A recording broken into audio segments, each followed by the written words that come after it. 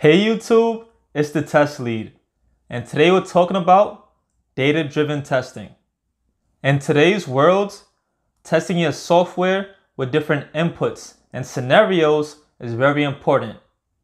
It makes sure that your software is versatile and can actually handle a real customer's behaviors. In this video, we're going to dive deeper into what is data-driven testing and the benefits of it. If you've never heard this concept, don't worry. I'll try to explain it as simple as possible. Just stay with me. If you're new to my channel, please feel free to subscribe. Also, if you're not new, I checked my metrics. Most of you guys just freeload and watch. If you're gonna watch, at least subscribe so I get the benefit. Now back to the video. So first, and most importantly, what is data-driven testing? Think of data-driven testing as having the ability to write a test once and then associate different values and input for that same test. And then you can run that test over and over with the different values. Me, I'm a big analogy person.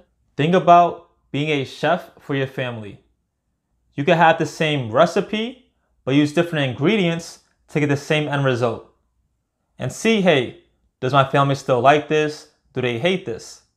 The same thing applies to our testing.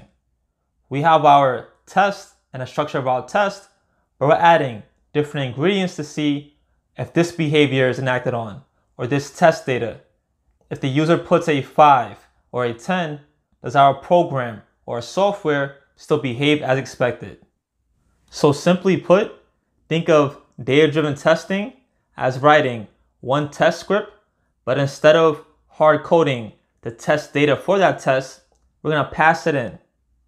And by having a test that's dynamic like this, we can account for different input values and different customer behaviors and make sure that when a customer puts in this value, are we still getting our expected response? So now let's talk about how data-driven testing actually works. Imagine that you're testing the login functionality for a website.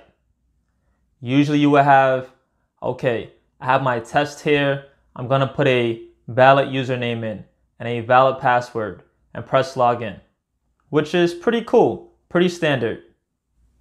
However, with data-driven testing, you can expand a scenario by incorporating various combinations of usernames and passwords. This means that you could write a single test script that loops through a list of inputs, attempting to log in with each set of credentials. For example, let's say your test had this list of usernames and passwords.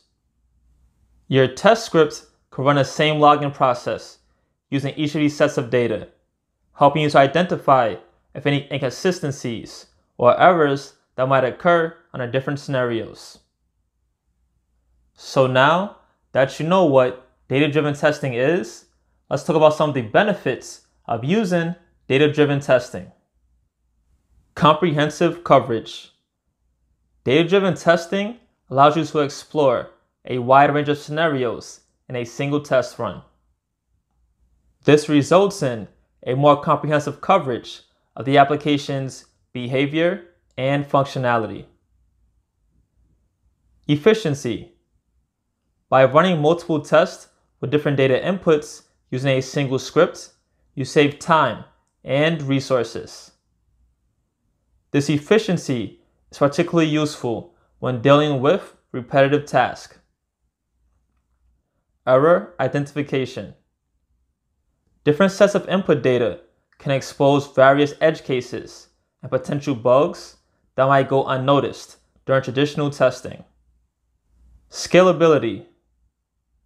As your application evolves, you can easily incorporate new data sets into your existing test scripts, making it adaptable to changes. So now you have all this information. Let's talk about how to actually implement this into your testing. First, identify your test data. Determine the input parameters and the range of values that you want to test. This could be anything from login credentials to form inputs. Next, create your test script. Write a test script that incorporates a loop structure to iterate through your test data. Execute your test. Run the script, and it will execute the same test steps with each set of input data. If you get any value from this video, don't forget to subscribe and leave a like. Now back to the video. And finally, analyze your results. Examine the results to identify patterns, inconsistencies, or errors that arise from different data sets. Now, let's bring it all together.